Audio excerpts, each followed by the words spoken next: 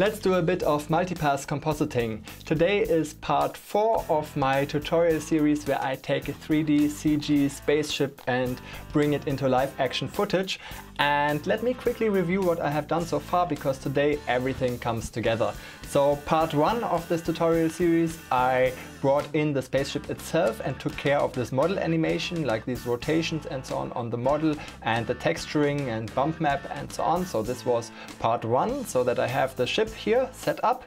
Then in part 2 I took the footage, did 3D camera tracking on the footage, and then built a little simple 3D scene and set up some motion path for my spaceship and brought in the shadow, at least in this 3D CG environment. Now the colors don't match and so on, that's fine, but we have in principle the ship and the shadows available. Then in the last part I took care of the background and added a patch on the background for the landing side or takeoff side of the spaceship, so some burnt grass which I painted in and tracked to the background using planar tracking. And now of course I want to finish this up, or getting towards a combined image where we have the shadow and the ship and all the passes together.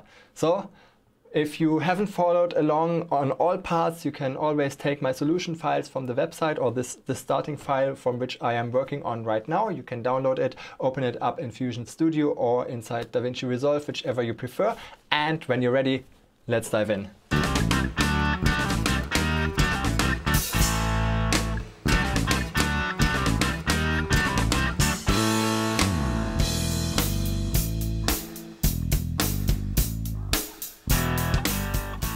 As my flow here gets more complex, it's likely that I need more time for rendering. And what I like to do is render out parts of my composite that I feel confident about and that I don't want to change anymore, and I will render those parts to disk. This has the advantage, for example, if I render out this part here, the background, which I think is completed now, I don't need to do, Fusion doesn't need to do the computation every time I continue working on this overall project. Same with the 3D scenes especially. You do a 3D renderer and then maybe you do more stuff afterwards in 2D, but the 3D renderer will most likely not change anymore, so I can render that to disk and then use it from disk to continue, rather than having it compute every time. So that's great to do also if you think you might discontinue working on it and then open Fusion again later. Then your RAM will be gone, but your disk space is of course still available, your disk cache. So let me set this up for the first element here, for the background. I can just right click on the last node of the part of the flow which I want to keep, and here I can choose cache to disk, choose a folder on my fast scratch space, and by default it offers you the .raw extension, which is fine. There are some other options here. However, the only issue is you don't have the detailed settings here directly in this node. So if you want to render out to EXR, for example, you can do this, but by this default option you don't really have a lot of render options. It just renders out one default setting and that's it. So if I want to render out a different file type, for example, now this raw is fine for me, I think, but if I want a different file format, then I would probably use a saver node and manually save via a saver node and then load again with the loader node. But here, let me just use the default option with the default file extension, hoping that's good, and click OK. And that means that now, as this is being rendered, even if I just play it now in the preview, as this is being rendered, it also creates for each frame, it creates the files accordingly on the disk. Let me do one more thing just for organization and put some color to my flow. I don't do this very often, but now I think the flow is getting a bit larger all in all, so I will just call this, make an underlay like this, call this background, and just put this underlay underneath. If you like, you can also, give it some color, whatever, doesn't matter.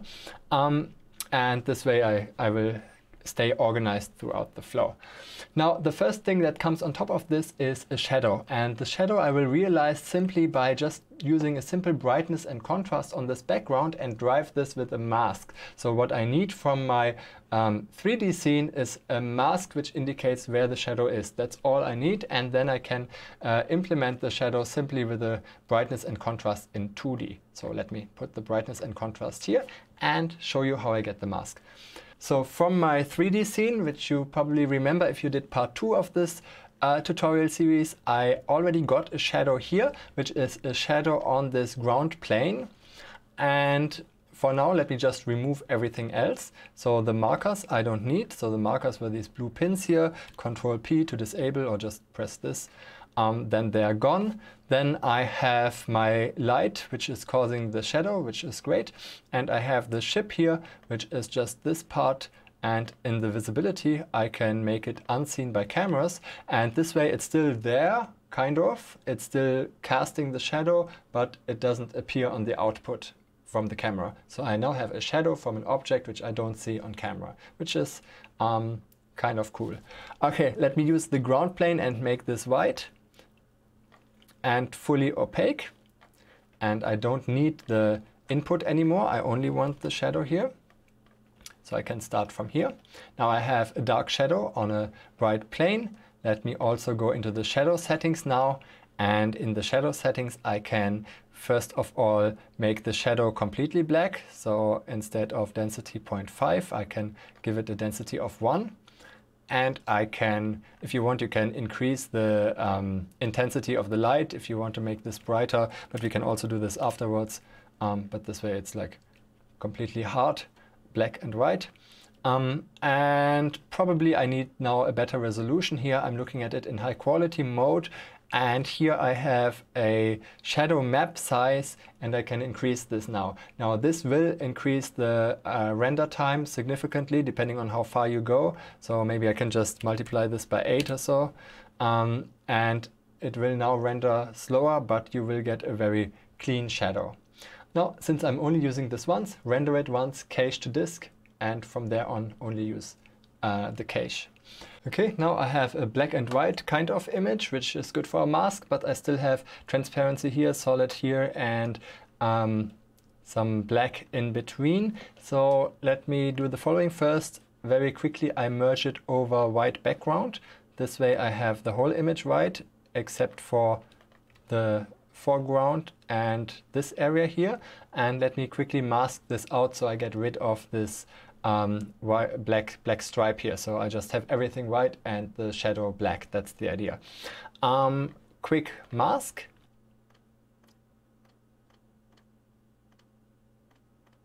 Okay, that should probably do it. And I'm just masking, let me check the dimensions. My background needs to match the dimensions from before, so I'm not working in HD but in Ultra HD, so 3840 to 160. So now this is matching, and my mask is cutting out everything. That's fine.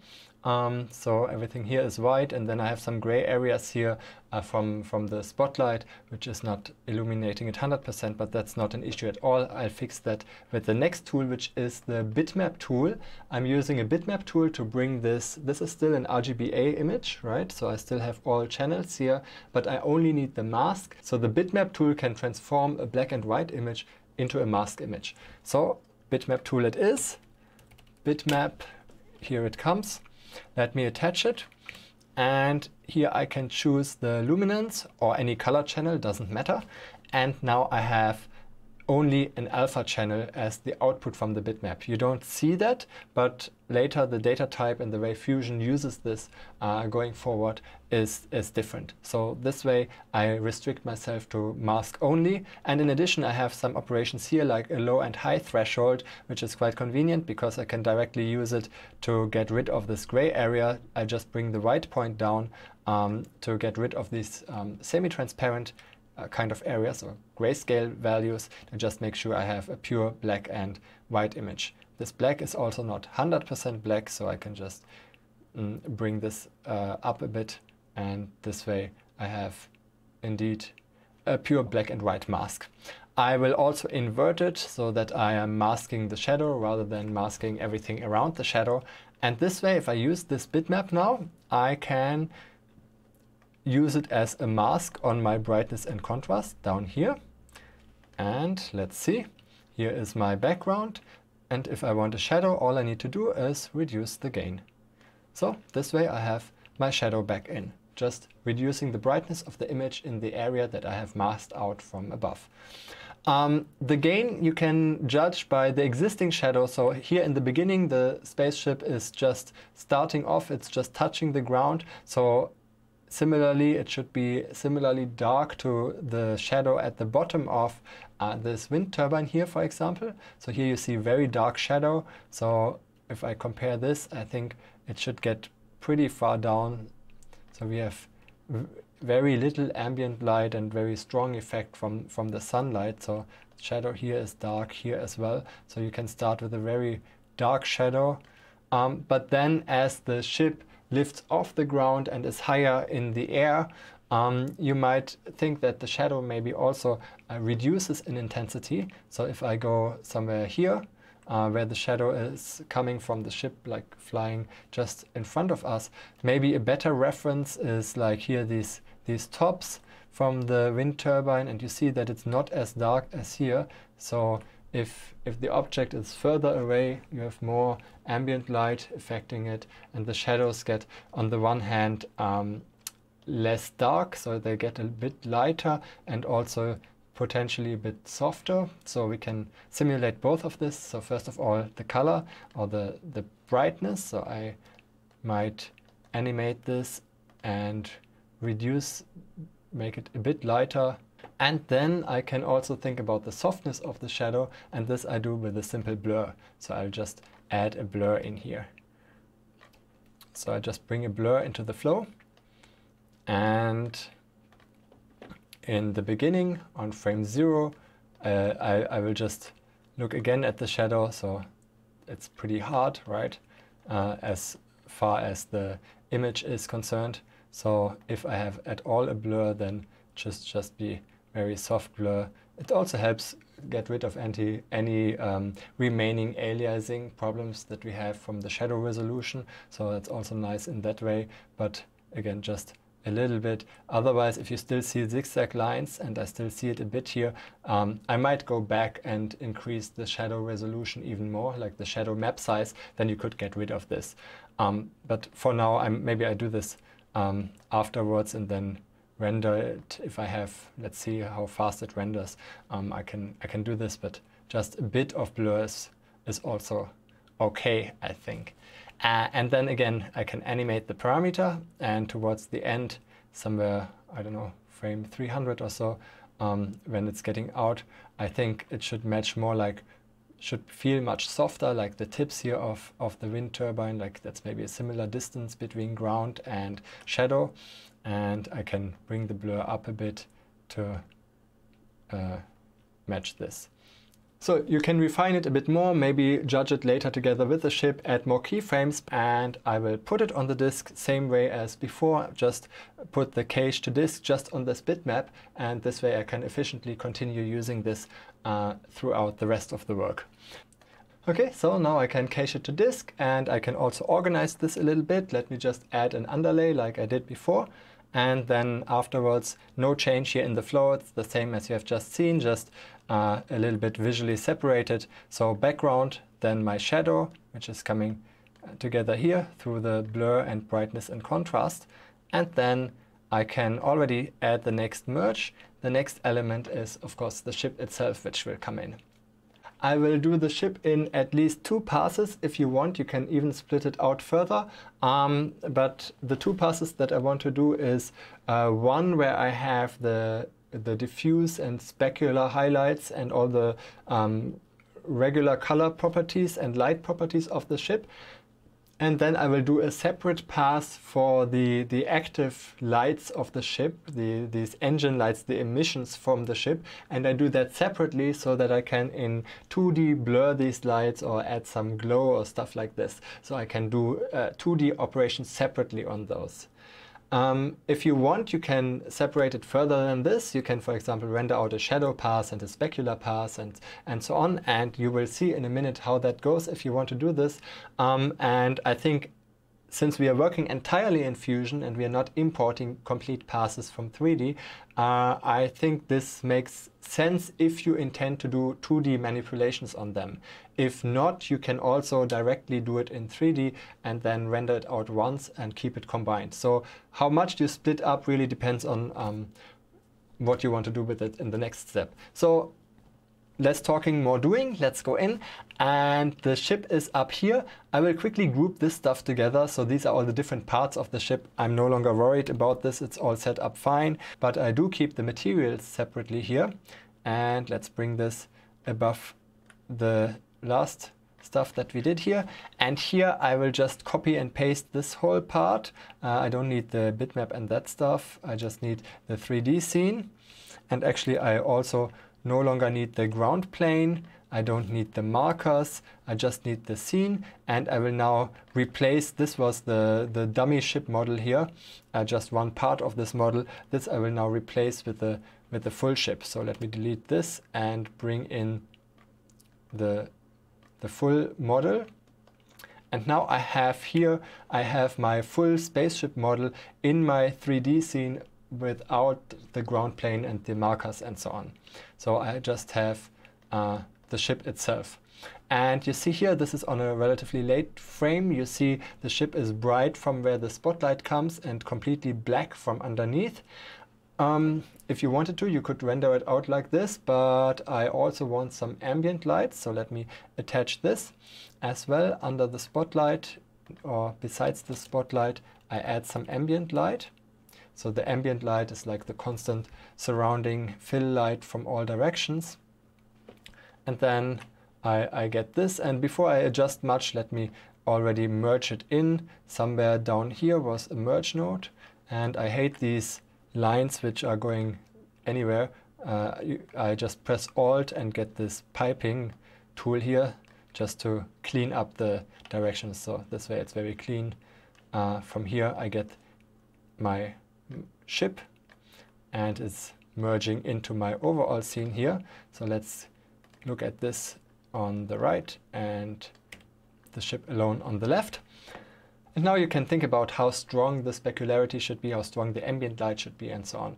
Let me go to the beginning of the scene where I think it's easiest to judge. So if I look at shadows here and at this truck, for example, now that's all very much zoomed in, but still you see you have very dark areas where the shadows are and very strong light. So overall the sunlight is really dominating in the scene. So I really want the spotlight to be strong, and underneath it can really get dark. So I think this is too much ambient light. I definitely want to reduce that. So maybe just use half the ambient light or even less. Now that's really a judgment call. So you can really decide how far you want to reduce this.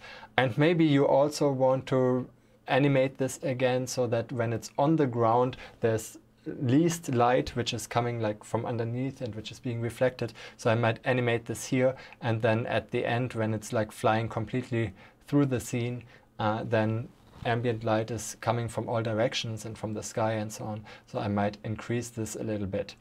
Now I did get a question recently, how about light that is really reflected from the ground? Of course, ambient light is the light that like comes from all around, but it doesn't actually calculate accurate reflection from the image itself. So if you are familiar with Blender or Maya or full 3D suits, they may have a global illumination model and have options for image-based lighting as well. So you can actually say, okay, I have a beige ground, and light should reflect from that ground, or some portion of the light should come back and should light the scene again. Now Fusion doesn't have that sophisticated rendering options here available. So in Fusion you're basically restricted to the lights that you have available.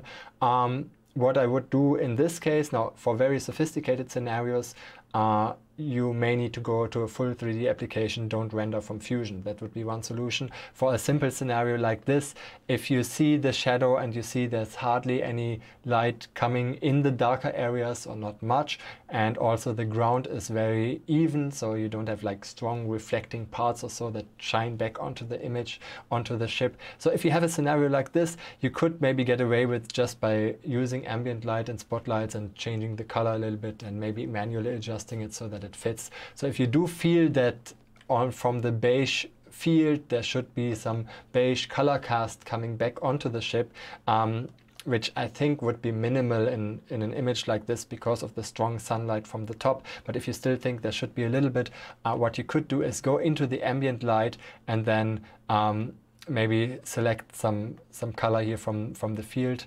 That didn't work. Now I have it.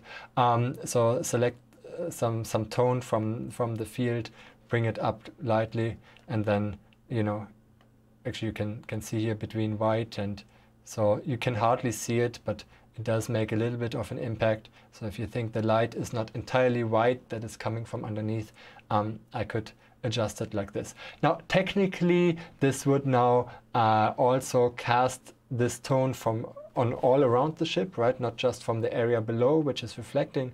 So if I want to drive this even further, and I'm really having doubts that anybody will see that, but if I really want to bring this further, I can use the spotlight to compensate for the effect of the ambient light. So I mean, just a little bit of color trickery here. So if I just look at any color wheel, so let's look here at the color wheel from a color corrector.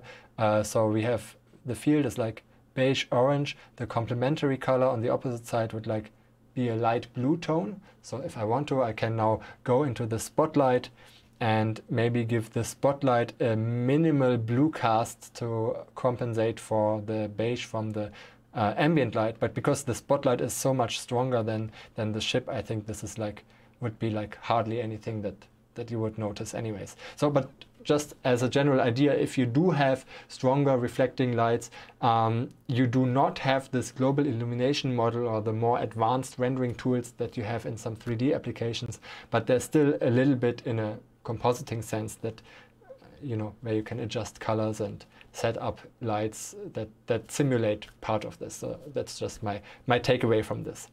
What I can do more accurately and think about more is things like the reflective parts of this ship and the specularity. So if I go back into the material, I have here my diffuse and my specular color. If you do want to treat those in 2D, for example, you could add some glow to specular highlights, for example. If that's something you wanted to do, then you can render them out separately. So for example, if I just want the diffuse color, I can just set the specular color to black, and then there's no specularity on my spaceship here. So this is now completely flat. If I set that, if I increase the intensity, the specularity is back, and I could set the diffuse color to black. So in this case, I get purely a specular highlight output, and I can use this as a separate render pass if I do want to treat them in 2D, if I want to add some glow or something. I think I don't need to do this in this scenario. I will just keep it in 3D for these parts and will just adjust it directly here. Since I can jump back and forth, I can see how it looks like and directly adjust it. So if I look at the specular highlights here and look at similar highlights here, so maybe they can shine a bit more, I think, and maybe a little bit wider just by comparison. So I might just go again into the specular highlights here and perhaps play a bit with the exponent and see. So if I bring this a bit down, I'm blurring it a bit further. So again, just to look at it, what's happening here. So here you see purely what's happening with the exponent. So it's focusing the specular highlights or blurring them out a bit, giving them a bit more intensity, a bit more spread. And so I think I will keep it like this so that these parts are kind of blown out. Okay, so overall I am now happy with the diffuse pass and with my specular highlights. And what I am not 100% happy with are the shadows and the motion blur, which doesn't exist as of now. And I will now show you some 2D tricks how I can get ambient occlusion, which is one type of shadow basically, and motion blur, which I can get those in 2D from this 3D renderer. And what I need for this are additional output channels, and let's go through it step by step. So here, this Camera Tracker 1 renderer, this is the renderer from my 3D scene, and for now it's just giving me the RGBA output. Let me also enable Z, normal, and vector. And the normal path, Z and normal path, I can use to calculate the ambient occlusion. There is a tool called Ambient Occlusion, and what it does, it takes the 2D information about the surface of the ship, so the normal direction, which just says in each pixel in which direction is the surface of that pixel pointing if it was still in 3D. So it's like a 3D output into 2D, and it is using that information together with the camera position, which I have here. Here's my camera. If I attach both, the output here and the camera, then it's using this information to calculate shadows, basically.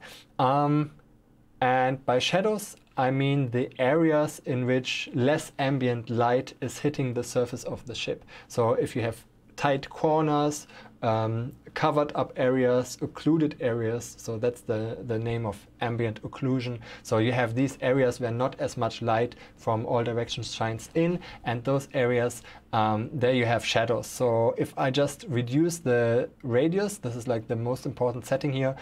Samples is regarding the resolution, radius is controlling how it is calculated, then you see here, you see shadows coming in. And this is being calculated entirely in 2D now, which is very efficient.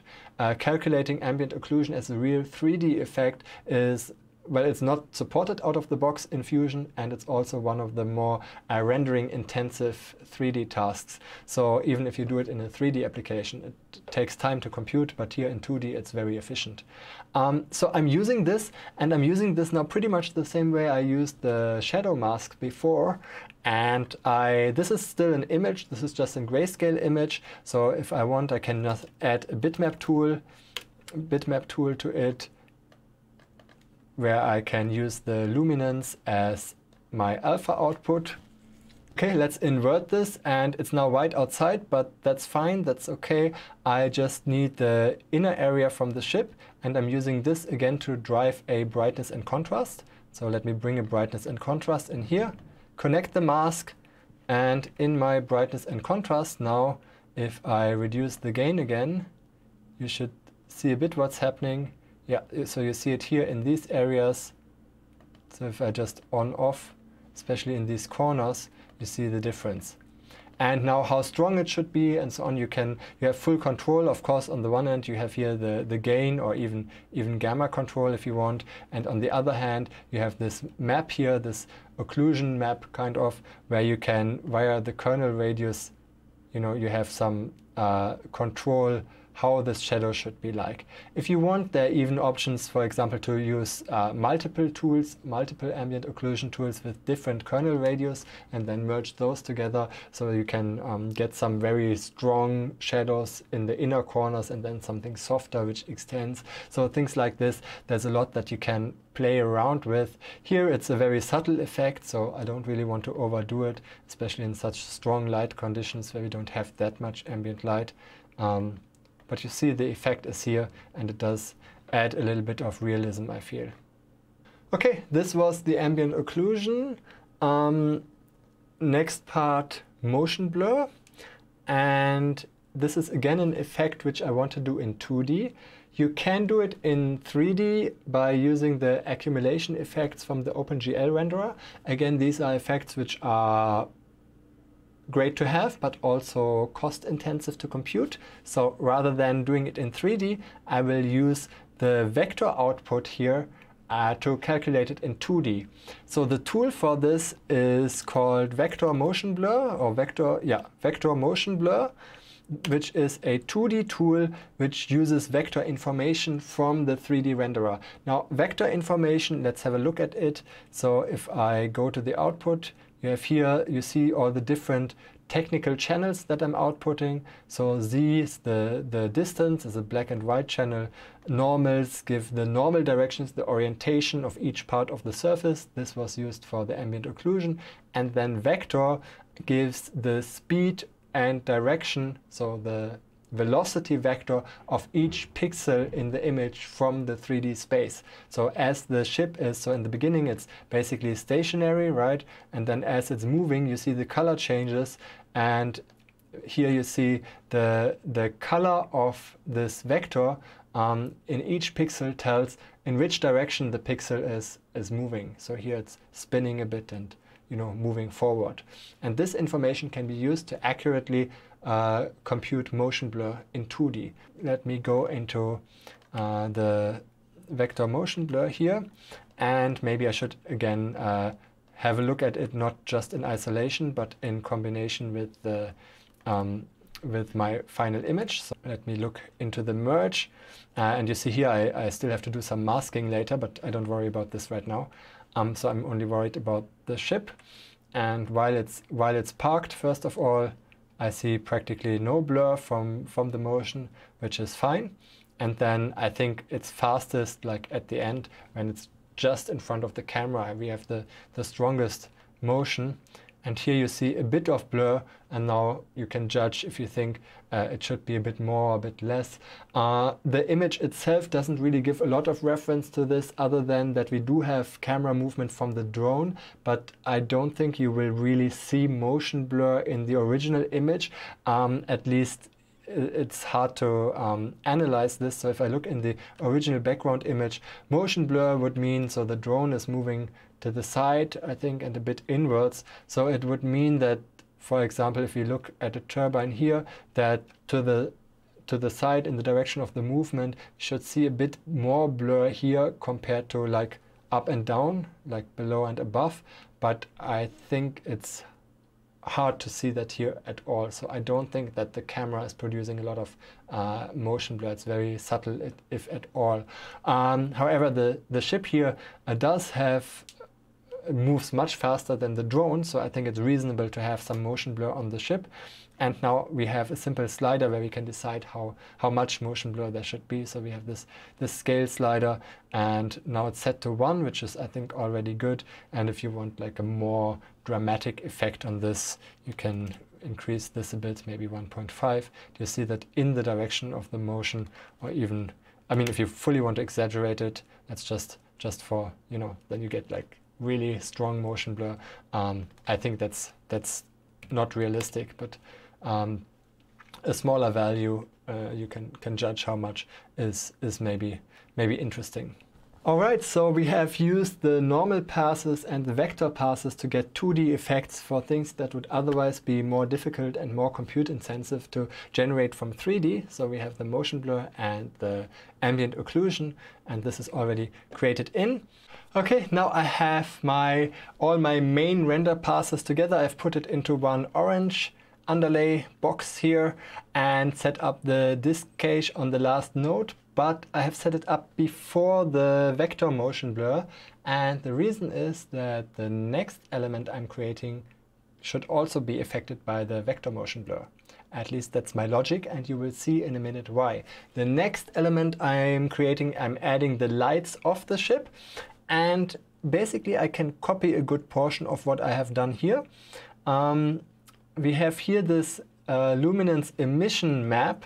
This is the map which I have not used initially, and so far it's not connected. I'm not using it so far, but this is what I am rendering now. So let me copy all this, including the render nodes, but not the, I don't need the ambient occlusion now. I just need the lights, nothing about shadows. Okay, now I have set up a very simple render output which renders very quickly and which only gives me the lights of this ship. And from this I can now merge them into the main scene. So my main renderer here from my orange underlay area, I can merge it in there. let me add directly a merge in between here, and I add it before the motion blur so that my lights are also affected by the same motion blur. That's the idea. So let me connect this. And of course this doesn't work, so this is the normal apply mode. So right now it's just adding the black image on top, and of course I don't want it just added, I just want the lights, and the lights are the brightest parts, and they come through if I use the screen mode as apply mode. So this will screen, which means take the brightest areas and merge them over and ignore the dark areas, so the black is ignored and the lights come through. Now we come to the reason why I have rendered this part out separately, because now I want to use some glows in 2D on the lights specifically and treat them separately. So on immediately after my output here, I can add now a soft glow, for example, soft glow, and I can, by default, you see immediately what's happening. I am just glowing these lights, so I just add glow to the lights here, without glowing other areas like the specular highlights, for example, from the ship. Looks almost good, but actually not exactly. You see here that there's some gray areas or black areas coming in, and the reason is the way the glow works. So right now it's a general glow on top of the whole thing. What is much better is to restrict the glow to the highlights. So you can either work with a threshold parameter, or you can create yourself a mask for the lights to make sure that only the lights are creating glow and nothing else in the image. So the mask is, I think, the more visible way. So again, bitmap tool is our friend to get images into masks. So I just use a bitmap tool from my render output here.